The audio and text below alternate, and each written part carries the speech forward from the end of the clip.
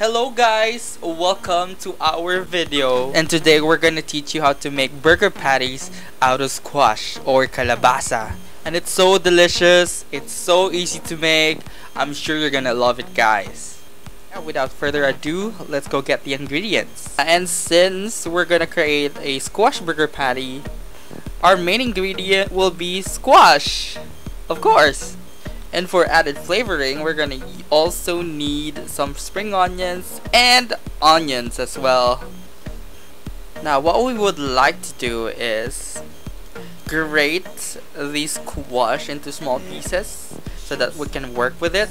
And to act as the base for a mixture for our burger patties, we'll crack not one but 2 eggs. Yeah, 2 eggs. And just give it a good mix. Now to thicken a mixture, we're gonna add some flour, like about 2 to 3 tablespoons of flour, and give it a good stir also.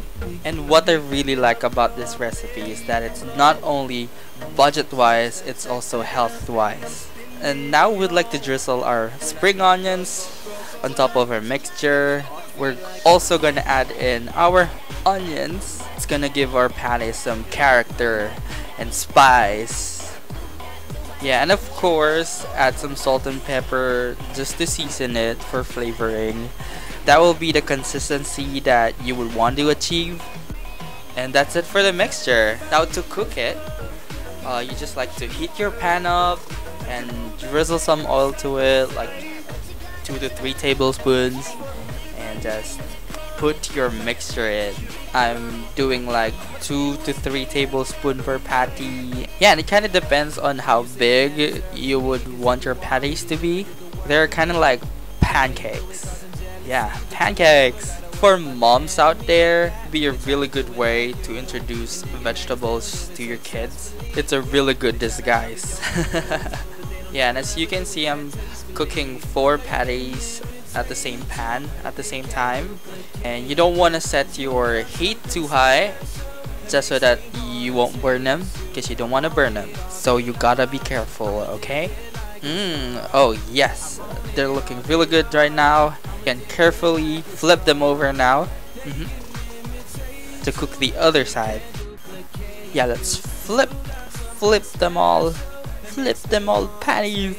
And squash is actually a really good source of vitamin A, which is good for our eyesight. Yeah, you can have this for breakfast, you can have this for lunch, you can have it for dinner, you can have it for life. And another thing that's amazing with this is, I don't know why, but it actually does taste like beef, and it's not even meat at all. We're now starting to get that really beautiful brown color, and the way how the pan sizzles is very enticing. And we'll flip them again so that we'll get that brownish color. Thus, we'd like to get that illusion of an authentic burger patty. You know, that brownish color. We're pressing it down to flatten them and shape them a bit more. That is not beautiful. I don't know what's beautiful anymore. And we're done.